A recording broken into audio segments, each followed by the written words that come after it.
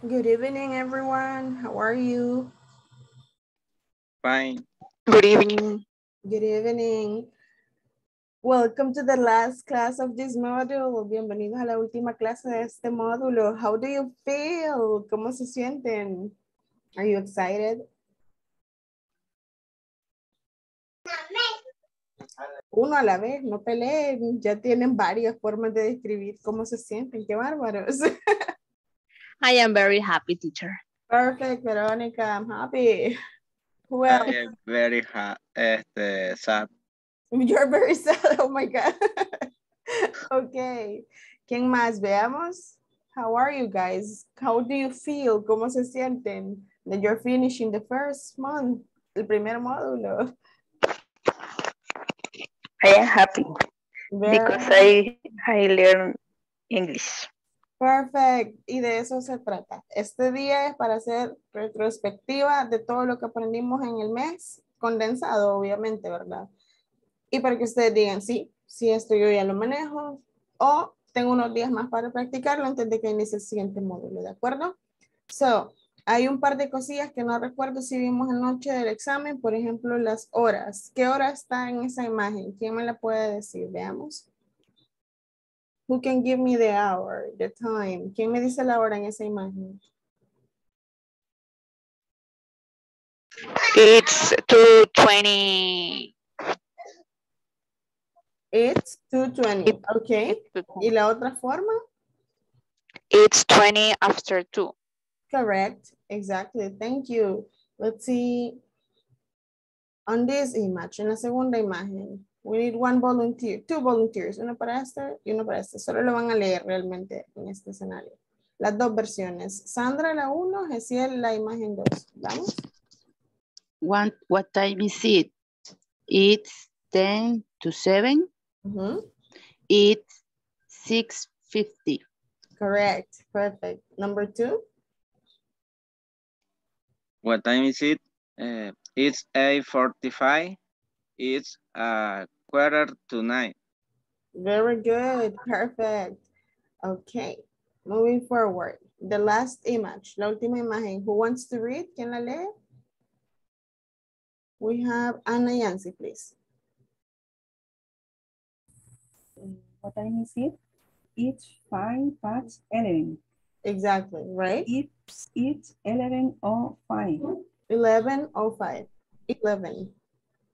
11. Yes, very good. Thank you. Okay, recapitulando. WH questions. Tenemos un par más que no están acá. Los vamos a mencionar al final. Veamos. Ana Yancy, leamos las primeras dos. Gesiel las otras dos. Y necesitamos dos más. María Guadalupe, las últimas dos.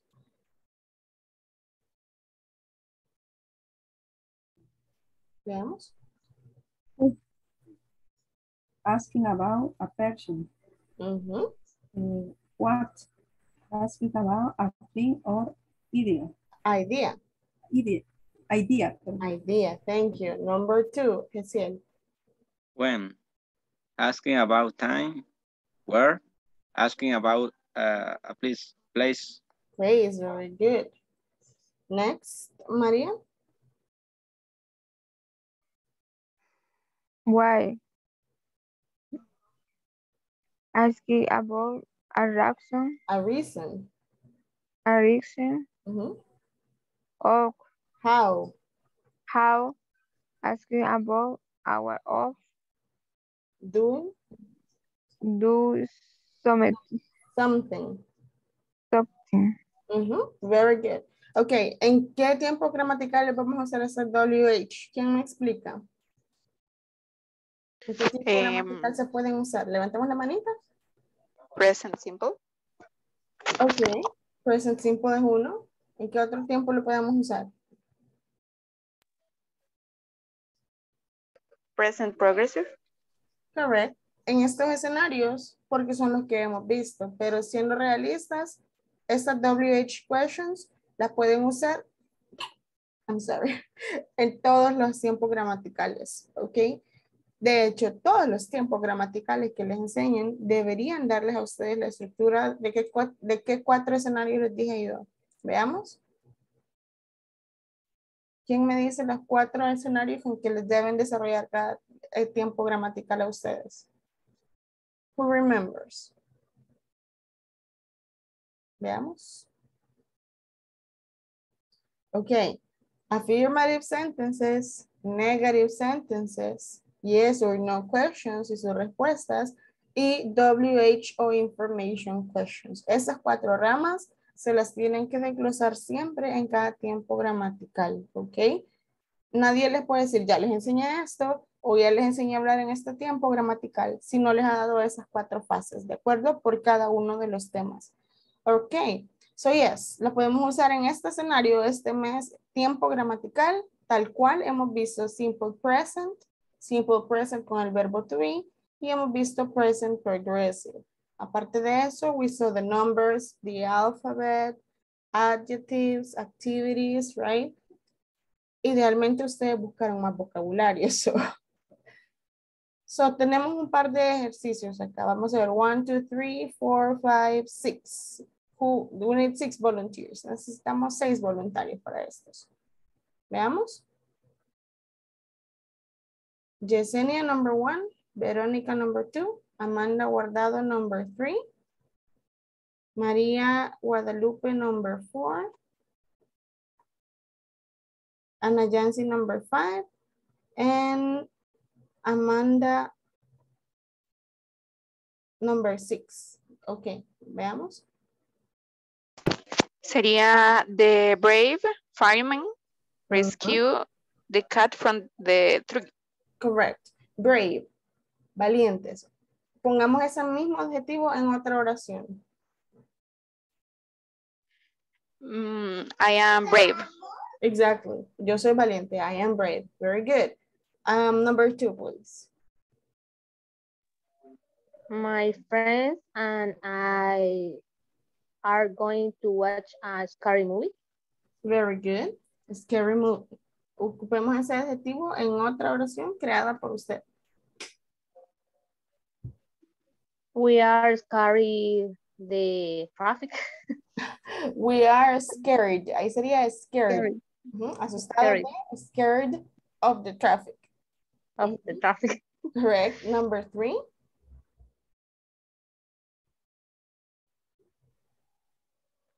My friend like to read. To read. Loud.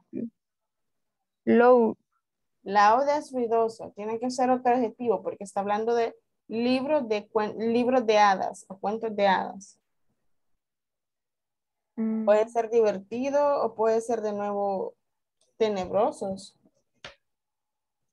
But my friend like to read a scary book about pirates. Thank you. Number 4, please. Number 4. Número 4, number 4.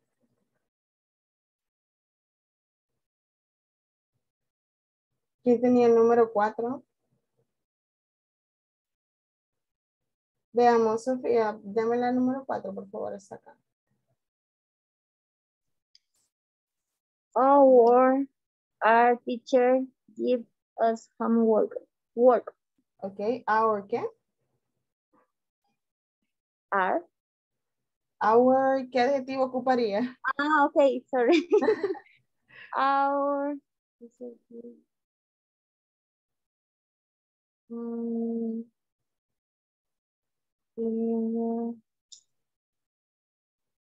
How do you say clever in Spanish? Clever, lista. Clever. Lista o listo.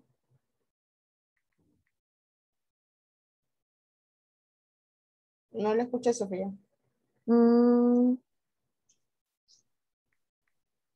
Lista o listo de inteligente. Ok. ¿Podría utilizar eso? Correcto. Debe utilizar ese. Ok. Ajá. Our clever teacher give us homework. Very good. Thank you. Number 5. My purple socks has a hole in it. Correct. Number 6. Those long music Loud. those long music or your ear. Ok, repitamos, Amanda. Loud. Loud Music. music. No digo Music. music. Music no se dice. Music. Ok. Music. Perfecto. Porque la U en inglés es you. Entonces digo music. Ok. Very good. That's correct. La música ruidosa te daña los oídos. Ok. Te lastima los oídos. Hurt.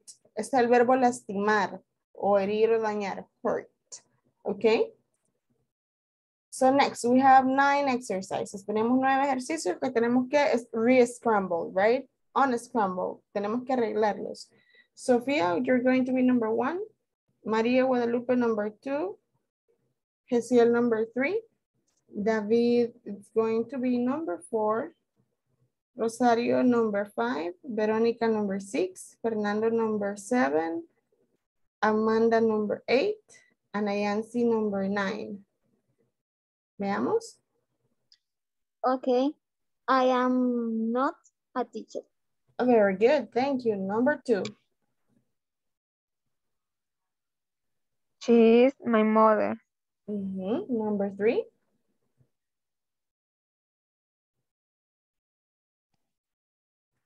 The boys are happy. Pero ahí está preguntando, es cierto. Are the boys happy? Correct. Are the boys happy? Number 4. The girl is in the room. Very good. Number 5. We are not at home. Perfect. Number 5. Segundo, number 5. ¿Qué sería el 6?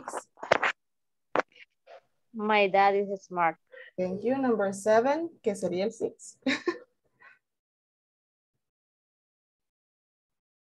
Number 7 va a leer la 6. She is not my sister. Number 7, lee la número 6.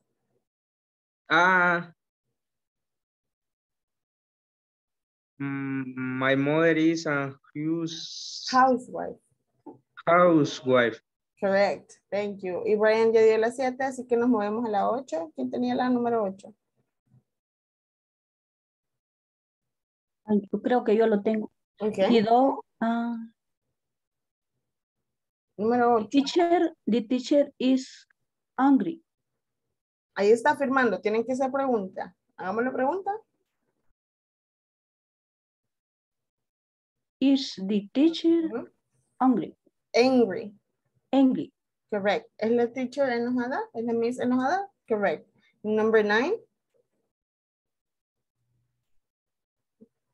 Number 9. The dog is in the kennel. Yes. El perrito está en su jaula. Very good. La perrera. Okay, we have verbs of body movement. Tenemos verbos para expresar movimiento corporal, ¿de acuerdo? So we have 2, 4, 6, 8, 10, 11. Necesitamos 11 voluntarios. Uno para cada verbo. Va a ir haciendo oraciones, ¿ok? Una en simple present, una en present progressive. Puede ser positiva o negativa, como ustedes escojan, pero va a ser 2 oraciones por cada verbo. So, veamos. No sé si las manitas que veo ahorita que se quedaron ahí o si quieren participar. Si no quieren participar, me dicen. Veamos, Sofía, número 1. María Guadalupe, número 2. Verónica Ivette, número 3. Anayansi, número 4. Yesenia, número 5. Gesiel, número 6. David Martínez, número 7. Fernando, número 8. Veamos. Queda 9, 10 y 11. Quedan 3. Rosario, número 9. Queda 10 y el 11. Veamos. 2 more volunteers. 2 voluntarios más. Sandra Guadalupe La Díaz. Very good. Thank you. ¿Y quién se encargaría de la número 11? Veamos. Marcela Rodríguez, please. ¿Vamos? Yo voy primero, yo les digo el verbo, ustedes lo repiten y hacen las 2 oraciones. Bend. Sofía.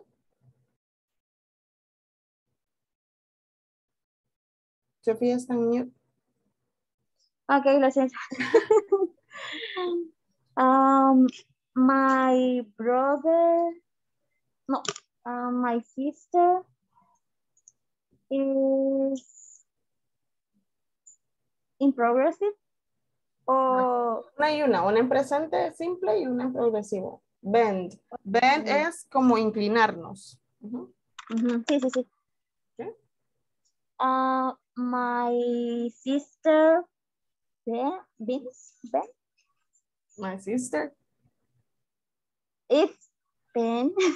is bending. Se está inclinando. Bending. Is bending. My sister bending Is bending. is bending for blow the cake. To blow the Okay. cake. Uh-huh. To blow the cake. To blow the cake. Correct. So my sister is bending to blow the cake. Ahora en presente simple. My brother Ben Bend. for Ben. Con ese bends. Presente simple, tercera persona, afirmativo, lleva ese el verbo, acordémonos. My brother bends. Ajá. My brother bends to pick up the shoes. Correct. Very good, Sophia. Improvising. Number 2, Maria, please.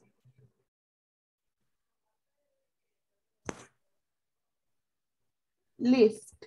Levantar. Lift. My system is ISSS hacia U. Perdón. ¿Qué quiere decir, María? Mi hermana está elevando sus pies hacia arriba.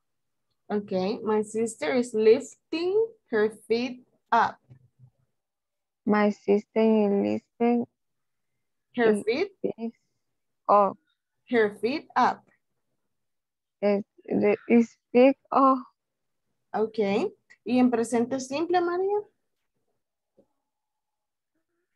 They are there and action. ¿Perdón? ¿Qué quiere decir? Veamos. Ellos elevan sus manos hacia arriba. Okay. They lift their hands up. They lift to head up. Okay. Thank you. Number 3. My son carry a whisk. Carry or carries? Carries a whisk. A juice. I use Ajá, correct. Number, okay, simple. Ese es simple present. Ahora presente progresivo. my mother carrying the lunch. Carry or carries? En progresivo no lleva la ing. Carrying, no. Ajá, ¿y qué le falta entonces? Carrying. Ah, my mother, me dijo my mother carrying. ¿Qué falta en esa oración? Que les dije ayer de nuevo, no existe presente progresivo sin el verbo to. Ay, my mother is carrying the lunch. Correct, verb to be is. My mother is Yes. carrying the lunch. Muy bien, pero lo captó, muy bien, pero. Number 4, please. Número 4. Kneel, arrodillarse, kneel. En presente simple sería I am near to exercise. I am kneel or I am kneeling. Kneeling, to exercise. To do exercise. Yo estoy arrodillada para hacer ejercicio. Ajá, to do exercise.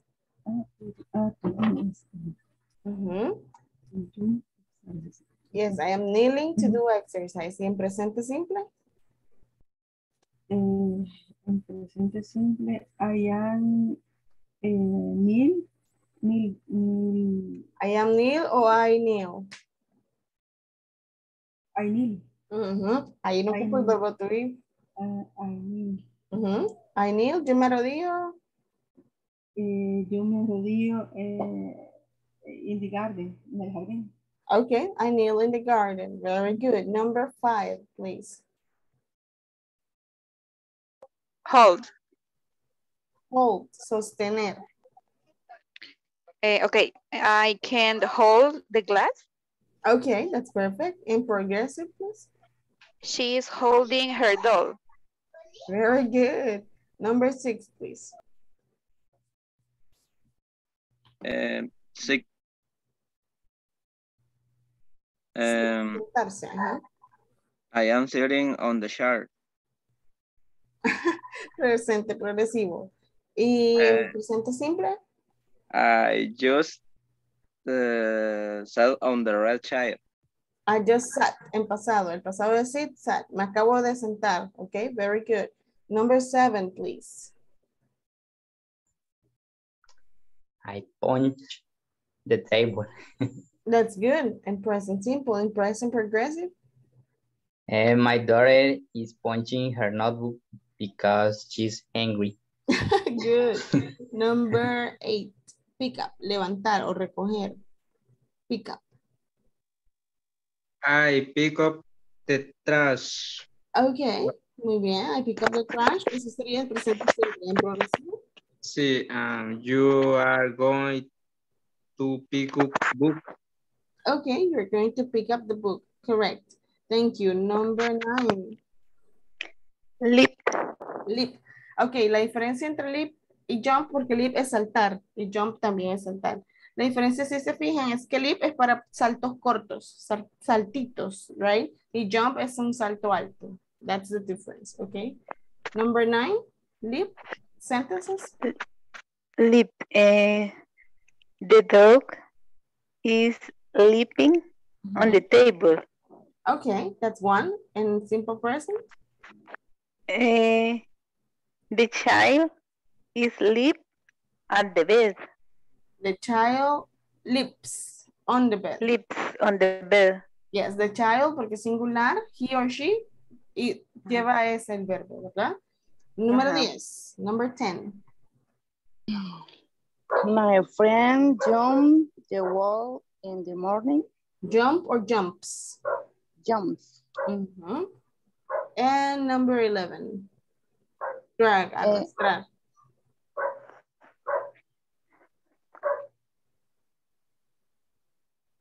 Veamos. Número 11.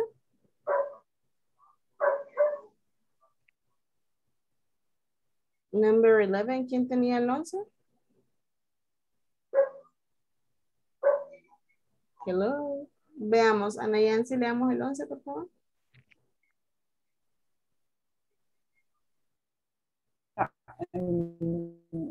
Drag, arrastrar. Arrastrar. I am dragging.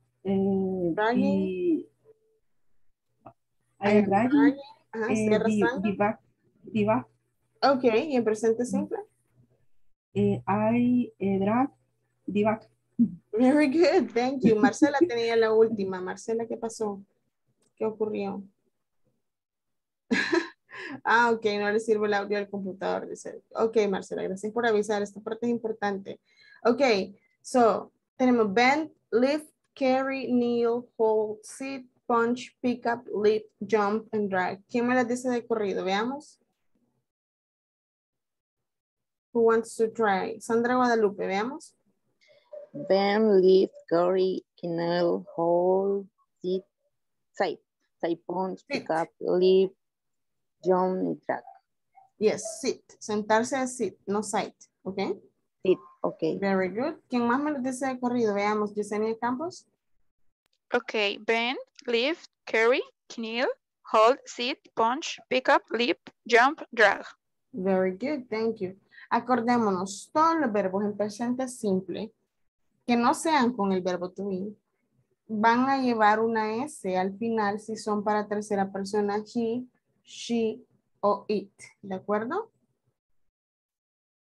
Por ejemplo, si yo les digo, I bend for the president, yo me inclino por el presidente, I bend for the president. Tercera persona, she bends for the president, right? Mientras sea presente simple, afirmativo, tercera persona, he, she o it, le agrego la S al verbo, excepto en el verbo to be, ¿verdad? Que ya cambia de por sí. Punctuation marks. Okay, we need to check punctuation marks para la escritura y cómo se llaman. So we have 2, 4, 6, 7, 10, 11, 12, 13, 14. Tenemos 14 signos de puntuación. Vamos a leer. Vamos a iniciar. Un momento. María Guadalupe, usted va a ser la 1. Hannah Yancy, number 2. Sofía, number 3. Sandra Guadalupe, number 4. Gesiel, number 5. Amanda, number 6. Ana Guadalupe, number 7. Claudia Veralia, number 8. David Martínez, number 9. Fernando Leonel, number 10. ¿Ok? Y vamos a llegar hasta el number 10. So, veamos, número 1. Coma, Coma, tal cual. Number 2. coma. Apostrophe. Apostrophe. Repeat. Apostrophe. Yes, Apostrophe. correct. Number 3. Hyphen. Hyphen. Si se fijan, hyphen es el guión. ¿Ok? Guión, hyphen. Number 4. Ellipsis. Thank you. Number 5. Full stop, period. Full stop ya no se ocupa en inglés moderno, pero sí es el nombre correcto. El que sí se ocupa en inglés moderno es period, para decir punto. Por ejemplo, I want to eat pizza, period. Yo quiero comer pizza y punto, period. ¿Ok? Number 6, please. Exclamation mark. Exclamation mark. Repeat. Exclamation mark. No, exclamation, no, exclamation mark. Exclamation mark. Correct. Number 7.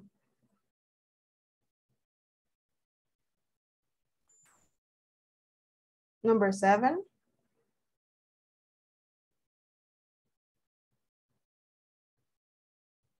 ¿Quién tenía number 7? Qué bárbaro, no me ponen atención. Number 7. ¿Quién tenía number 7? Si quiere lo digo, teacher. Please. Thank you. Question mark. Question mark. Correcto. Number 8.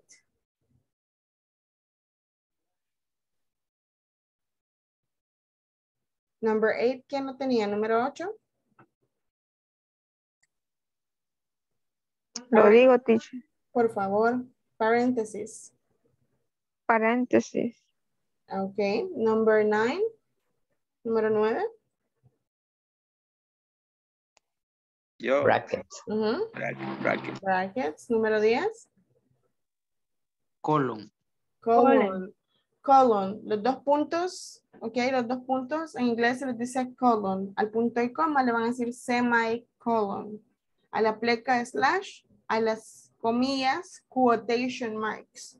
Y al guión, al hyphen, también le pueden decir dash. Cualquiera está bien, ¿de acuerdo?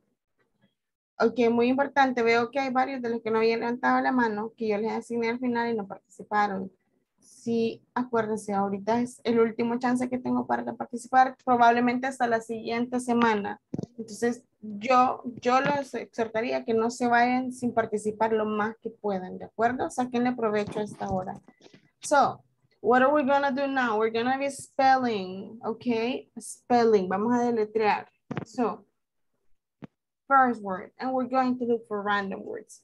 Vamos a buscar palabras al azar para que ustedes las puedan deletrear. They obviously will be in English, right? Give me one moment. Random word generator. Ok, si usted quiere practicar, levante la manita y yo le voy a ir dando la posición, ok? Number 1, we're going to start with María Guadalupe, ok?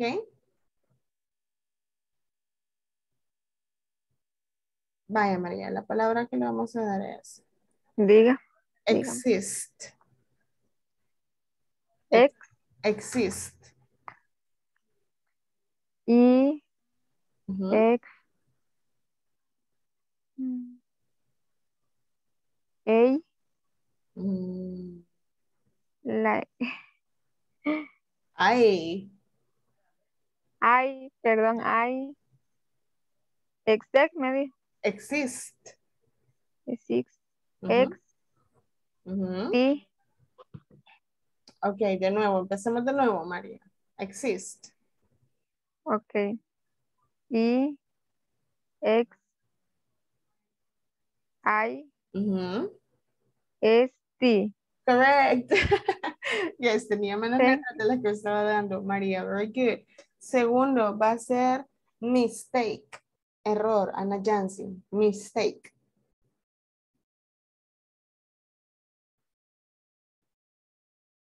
Ana Yancy Martínez, le toca deletrear mistake.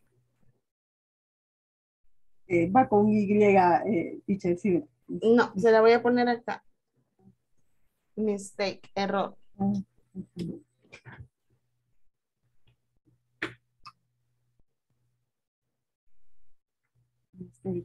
Sería M, I, is, T, Yes.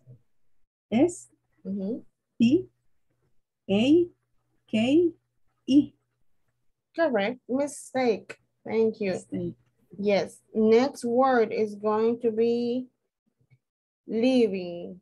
Living. And that's going to be for Sophia Stephanie. Repeat, please. Living, viviendo, living, en progresivo.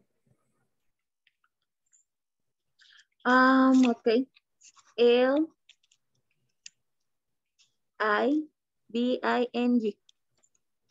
Okay, living, very good. Next one, it's going to be for Hesiel, and that's going to be swimming. Repeat, please. Swimming, nadando, swimming.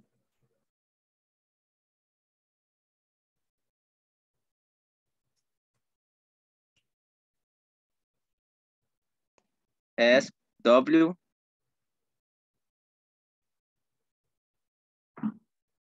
I, Mhm, M, M, mhm. I, M, G. Correct. Very good. It's again good. Hesiel, sorry. Ya me acabo de luz. Okay, next. Veamos quién más está después de Hesiel. One moment. Sandra Guadalupe. And yours is going to be protect. Protect. Proteger, Sandra. Protect.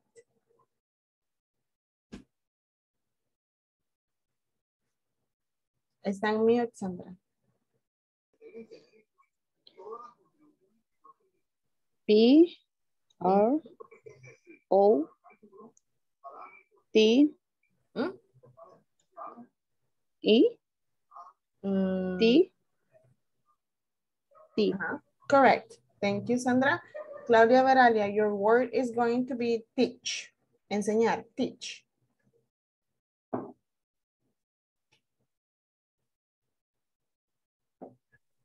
Repeat, por favor.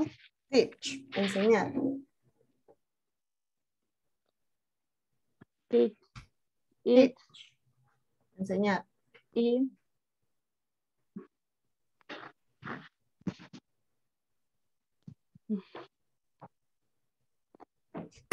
Iniciamos, Claudia. permítame, teacher.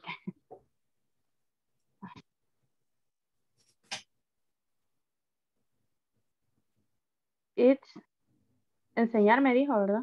Teach. Ujú. Acá se la voy a poner. Solo para que la deletree. T, E, Ujú, A, ujú. H. It, Se saltó una letra, vamos de nuevo.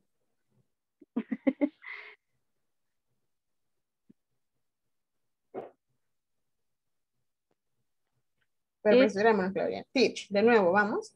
T, A, T, I, E, I, A. T, A, Ujú. T, chit, C, H. H. Claudia, sí le recomiendo que repase el abecedario. No pueden iniciar el segundo módulo si no se ha memorizado el abecedario. Es bien importante. Yo sé que lo sabe, pero Sí, no se lo ha teacher. memorizado. Necesita acá estar Sí me lo grabadísimo. puedo, ¿Ok? es que yo le escribí en el mensaje ahí de que como ahora me sacaron la muela, me cuesta mover, digamos, mover la boca. Y ahí le puse en el mensaje que me habían sacado la muela. Vaya, Claudia, ya le había dicho, si tenía impedimento no se preocupe, no en participar, ¿ok? Sí, Esto es estoy para que en la usted... clase, pero Vaya, entonces sí, cuídese, teacher. cuídese, no se Sí, obligue porque gracias. también se puede lastimar. Next, we Sí, have, gracias. ¿quién no ha participado? Veamos, los que ya le traemos, bajemos la manita, por favor. Thank you. Vamos, Verónica, siguiente palabra. It's going to be driving, manejando, driving. Is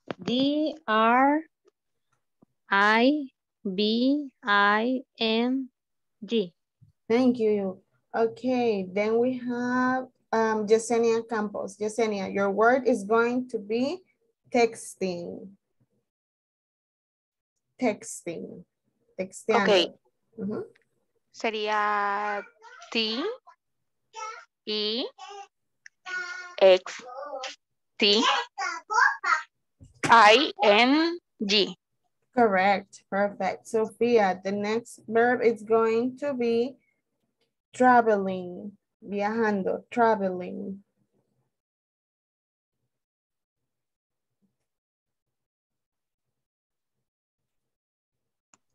Okay. T-R-A-B-E-L-I-N-G.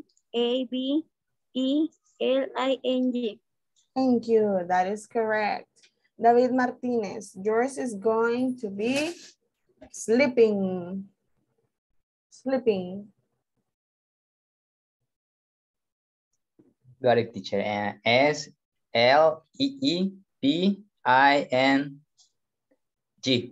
Correct, David, very good. Amanda ya deletreó.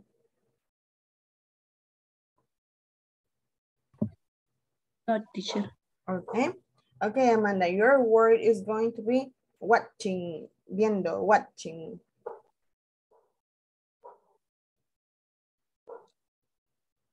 W's. A. Correct. C. T. H. Primero va la T. T. P. Sí. P. H. A. I. N. ¿Y la última? La G era G. G. Yes. Yes. Vamos a repasar el alfabeto, Amanda. Solo para que no se nos olvide. Tenemos que tenerlo fresco. Idealmente todo lo que hemos visto lo van a repasar estos días antes de que inicien el siguiente módulo, ¿verdad? Porque el inglés es como todo en esta vida. Si yo no lo practico, sobre todo cuando voy iniciando, el cerebro lo guarda como, si no lo practica, no le es importante, no le necesita, lo vamos a dejar atrás, ¿verdad? Pero si lo repaso todos los días, le estamos diciendo al cerebro, necesito que me deje esto todos los días. Y todos los días nos vamos a acordar, ¿ok? So practicing is key. Practicar es súper importante. So, next portion, we're going to have affirmatives. Verbo to be, esto ya lo habíamos visto. Si se acuerdan, fueron nuestras primeras sesiones de clases. Versión corta, versión larga y versión corta de cada uno, ¿verdad?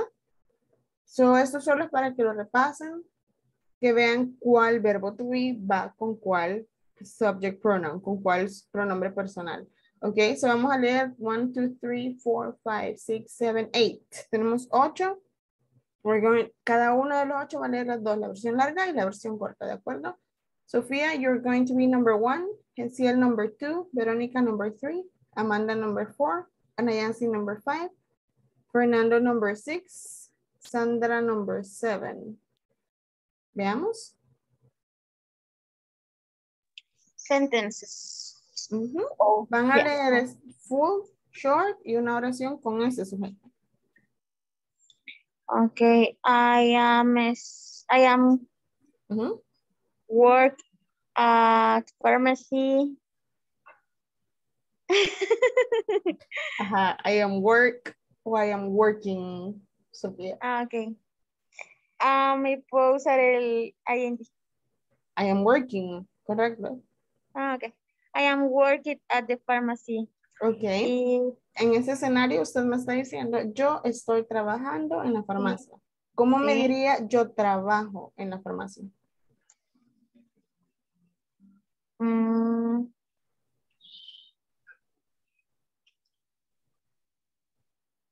I work at the pharmacy. Perfecto, Sofía, that is correct. Number 2, please. Es más sencillo de lo que nos imaginamos, pero a veces los nervios es como, "Ay, y esto lo sabemos." Y sí lo sabemos, right? Muy bien, Sofía. Okay. Number 2, please. You are you. Uh-huh. You are a lawyer. You are a lawyer, okay. Sos un abogado. ¿Y cómo diría estás trabajando como abogado? You are a work. El A no ocupa. El A. You No. are work a lawyer. ING. You are you are a working lawyer. Okay. You are working as a lawyer. Repeat. As a lawyer. Working. You are working. Yes. Siempre que sean progresivos, la ING, recuerden. Número 3, please. His. Okay. He is eating pizza. Ok, progresivo. Él está comiendo pizza. ¿Y él come pizza todos los días? He eats pizza every day. Yes. Muy importante, ella hizo lo que les acabo de mencionar. La S después del verbo en tercera persona afirmativo. He eats pizza every day. Very good. Number 4.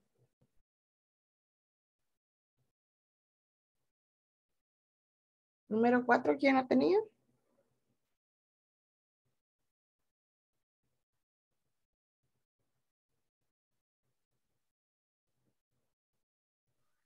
Número 4 está en mute.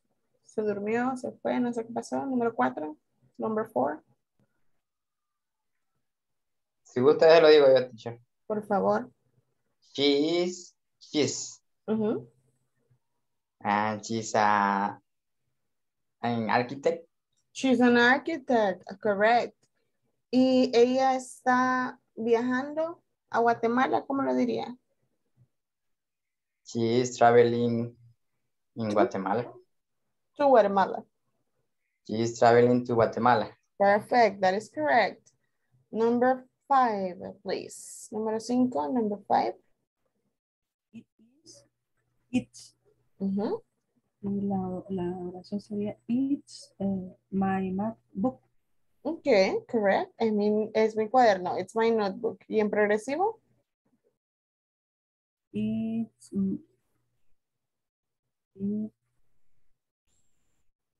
my. Cualquier oración en progresivo utilizando, no es en específico.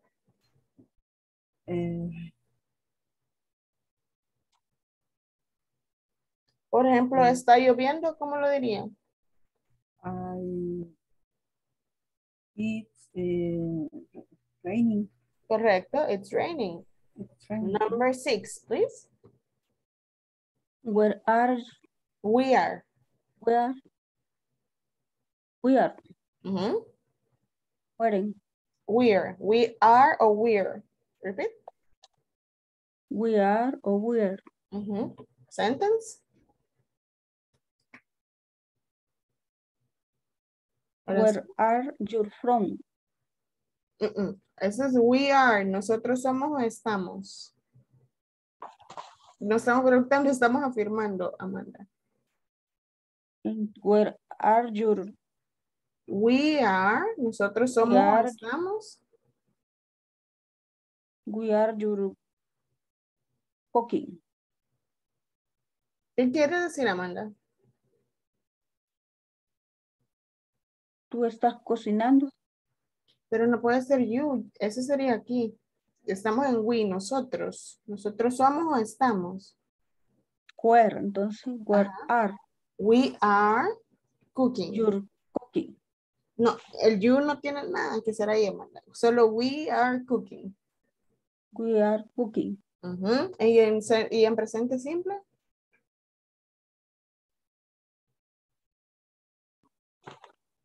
We aren't cooking. No, ese es negativo, progresivo. Pero presente simple. Por ejemplo, nosotros somos felices, ¿cómo lo dirían?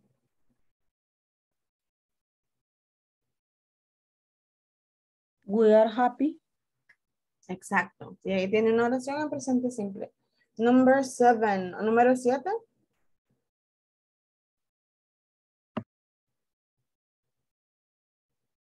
Número 7. Number 7. Vamos a dárselo a Sandra Guadalupe, please. They are or they are.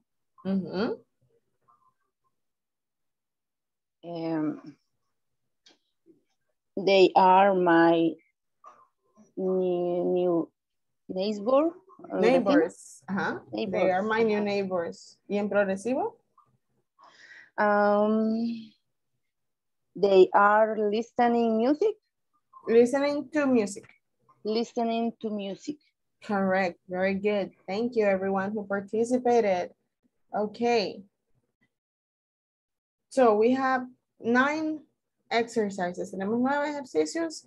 So we want to go from Sofia, number 1, Ana Yancy, number 2, Sandra, number 3, Veronica, number 4, Yesenia, number 5, Cecil, number 6, Amanda, Amanda no se lo de la mano.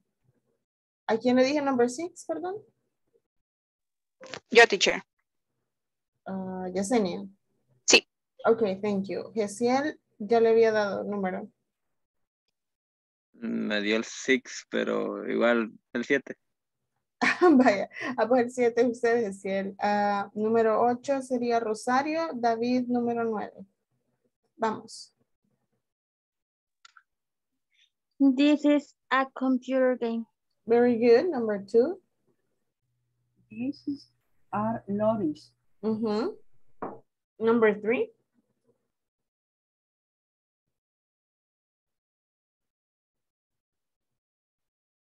Sorry, this is a camera.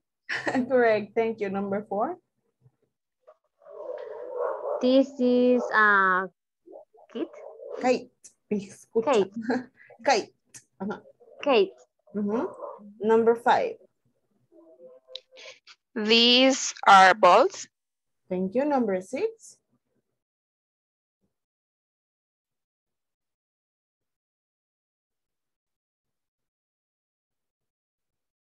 Number 6. Si no la digo, teacher. Please. These are watches. Thank you. Number 7. This is a pen. Perfect. Number 8. This is a rubber. Rubber. En inglés le dicen rubber, que quiere decir hule. Rubber es hule, pero también se lo dicen a las gomas de borrar. Goma, por ser goma, le dicen rubber, ¿ok? A los borradores. En number 9. These are chairs. Correct. These are chairs. Very good. Okay, simple present affirmative. Le agregamos S a los verbos en tercera persona singular. He, she, it. Lo que habíamos estado mencionando. Add S to the verbs. Le agrega S a los verbos tercera persona singular. He, she, it. Afirmativo en presente. En ningún otro tiempo gramatical usted le va a agregar la letra S a ningún verbo para tercera persona. Solo en presente simple, afirmativo, tercera persona. Y tenemos 3 ejemplos acá. Veamos. One moment. María Guadalupe, leamos el número 1. And then Gesiel, number 2. And Yesenia, number 3, please.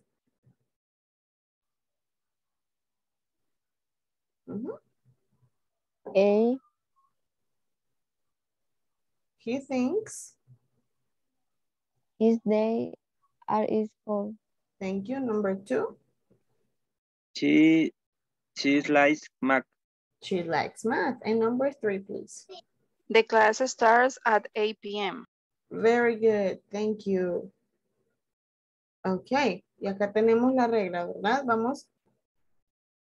Si se fijan, la primera regla nos dice le agregamos S a los verbos en tercera persona. En singular, he, she, it, simple present affirmative. Esta regla ya es de escritura, ¿ok? Todas las que acabamos de ver anteriormente van a sonar como una S, pero a la hora de escribirlo hay unas excepciones cuando le van a agregar ES en vez de solo la S a tercera persona afirmativa, presente simple. Veamos, ¿quién quiere leer la regla? Add ES. Sandra Guadalupe, leámosla, please. Add ES after O, X, S, H, CH.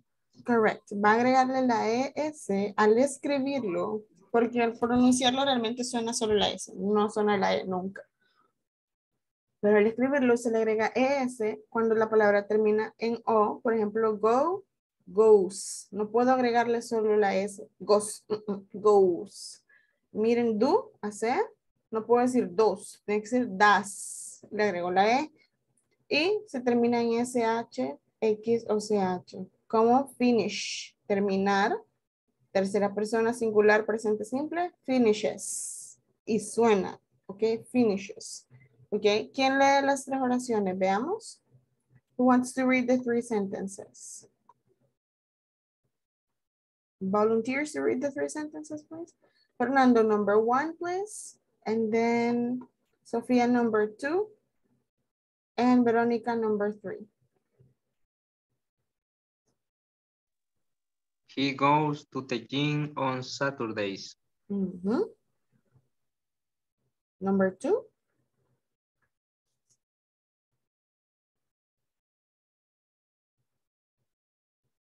Number 2 está en mute. La leo yo, teacher. Por favor. She does her homework in the morning. She does her homework in the morning. Y hace su tarea en la mañana. Si se fijan, en goes o does, la E no suena. Pero al escribirla, sí se tiene que usar. ¿De acuerdo? Esta regla gramatical en escritura. Y la número 3, por favor. It finishes at 9 p.m. Correct. En este escenario, la ES sí suena. La E, finishes. Justamente porque termina con SH, ¿de acuerdo? Then, spelling, igual. Forma de escritura de verbos va a cambiar en los verbos con progresivo, los que terminan en ING. Sí, en resumen, a todos los verbos en tiempo progresivo presente les agrego ING al final. Por ejemplo, I am teaching, yo estoy enseñando. Pero a la hora de escritura, ustedes van a seguir unas cuantas reglas diferentes. A todos les agregan ING, es correcto. Pero la letra con la que termina el verbo a veces se puede duplicar o a veces se modifica. Por ejemplo, the spelling changes before ing. La escritura o el deletreo cambia antes del ing. Para las siguientes palabras, las palabras que terminan en, vamos a leer 1, 2, 3, 4, 5. We need 5 volunteers, please. Cada uno me va a leer words ending in, la letra y el ejemplo. Words ending in, la letra y el ejemplo. ¿Ya? Okay, so Veronica, it's going to be number 1. Sandra, number 2. Yesenia, number 3. Gesiel, number 4. And Maria Guadalupe, number 5. He having. Desde acá. Van a leer todo. The spelling changes before ing. Words ending in. Y lee su letra. Okay. The spell change before ing, words ending in e, have. No es ing, es ing. ing. Ok, por ejemplo, las palabras, en este caso, más que palabras son verbos. Verbos, solo los verbos les puedo hacer progresivo yo. Para los verbos que terminan en la letra E, cuando yo le escribo el ing, voy a remover la E y solo voy a quedarme con ing. Have, having, ok. Let's see the next. Number 2. The spelling change before ing ending in swimming. Swimming. Correct. Para las palabras o verbos, más bien, para los verbos que terminan en la letra M, antes de yo agregarles el ing, voy a duplicar la letra M. ¿De acuerdo? Solo con esa. Voy a duplicar la letra M. Swim, swimming. ¿Ok? Siguiente, número 3. The spelling change before ing, words ending in n, run, running. Correct. Mismo escenario, voy a duplicar la letra N antes de agregar el progresivo ing a la hora de escribir los verbos que terminan en la letra N. ¿De acuerdo? Number 4. The spelling change before ing word ending in p, stopping. Correct. Mismo escenario para todas aquellas palabras, verbos que terminan en con la vocal, con la letra P, voy a duplicarle la letra, ¿ok? Mismo escenario para la última, number 5. Leamos, please. Number 5. María.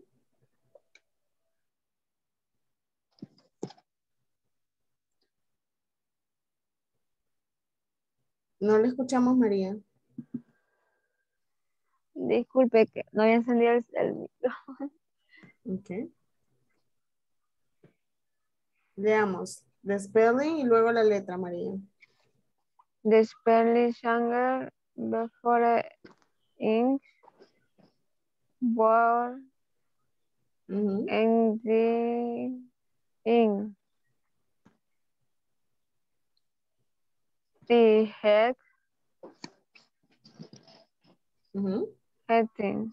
Getting. No head. Getting. Getting. Ok. Igual. Getting. Igual. Para las palabras que terminan con la letra T, los verbos que terminan con la letra T, le voy a duplicar la letra T. ¿De acuerdo? That's basically it. Para lo que termina en vocal como la letra E, le cambio a ing solamente. ¿Ok? Quito la última E, agrego el ing. Para las que son consonantes como M, N, P o T, lo que yo hago es que duplico la consonante antes de agregar el progresivo ing. ¿De acuerdo? And here we have more examples. Y aquí tenemos más ejemplos de cuando se dobla la consonante. Por ejemplo, stop, stop, stopping. Idealmente estos días ustedes ya van a ir buscando verbos, buscan verbos regulares e irregulares y váyanselos aprendiendo en los 3 tiempos. Tiempo presente, tiempo pasado y tiempo participio, ¿ok? Que sería más o menos como lo que están viendo aquí en pantalla. Stop en presente, stop en pasado, stopping es en participio o progresivo. Ok, so that's gonna be it for tonight. Eso va a ser todo por ahora. Ha sido un gusto para mí estar con ustedes este módulo. Quiero felicitarlos porque veo que de verdad le han puesto empeño y la mayoría de ustedes yo siento que sí van bastante bien al siguiente nivel. Also, los que sienten que me falta algo por aquí, terminen de pulirlo. Dedíquense tiempo a ustedes y terminen de pulirlo, ¿de acuerdo? La plataforma está abierta, habilitada hasta hoy a la medianoche. Tiene que estar completa si quiere que le den la habilitación para el siguiente módulo, ¿de acuerdo? ¿Preguntas? Yes. ¿Y para cuándo sería la inscripción del siguiente módulo? Yo no tengo la información exacta, pero me dijeron que está prevista para iniciar el 30 de marzo, que sería el otro miércoles. ¿Ok? Así que tendrían estos días. Entre más pronto ustedes manden su documentación, terminen la plataforma y todo hoy, más pronto pueden hacer los arreglos con INSAFORP y con Inglés Corporativo.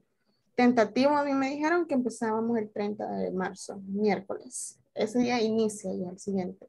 No sé con quién van a estar, pero ha sido un gusto para mí estar con ustedes. Veo manitas levantadas. Sandra, please. Era la pregunta, teacher, pero Ok. no me contestó bien lo que quería. El que me preguntó O sea, la fecha en que inicia el otro módulo. vaya, ajá, pero para hacer el trámite esperamos a que ellos nos digan, háganlo ya, o yo ya terminé y ya pasé todo, automáticamente lo hago ya mañana. Les diría que se esperen a mañana, exacto. Y lo que le contesté, sí, 30 de marzo es la fecha tentativa que a mí me dieron, pero puede variar, siempre pasan cosas. ¿No? Les diría que esperen hasta mañana porque ya van a tener el resultado de la plataforma, ya va a haber culminado las clases, ya INSAFORP y Inglés Corporativo empiezan el proceso de nuevo, ¿de acuerdo? Siempre pueden escribir en el grupo, si no les contestan o algo, escriban en el grupo, que ahí ellos están, los administradores, ¿de acuerdo? Romaria del Carmen. Miss, le quería hacer una pregunta. Mire, intenté entrar a la plataforma otra vez para revisar una pregunta que me faltaba y ya no pude entrar, pero eso fue, digamos, como a mediodía o un poquito antes de mediodía. Intente de nuevo, hasta la medianoche está disponible. Y si no, repórtenlo en el grupo, ahí están los administradores. Y Sofía. Vaya. Gracias. Okay. Ok, no escuchamos nada, Sofía. No sé si está en mute o solo se le había quedado la manita ahí. Ok. Ah, se me ha quedado la mano ahí. De acuerdo, entonces, pasen feliz noche, cuídense. Espero verlos. Bye, mañana. bye. Gracias. Bye, bye. Bye, bye. Bye, bye.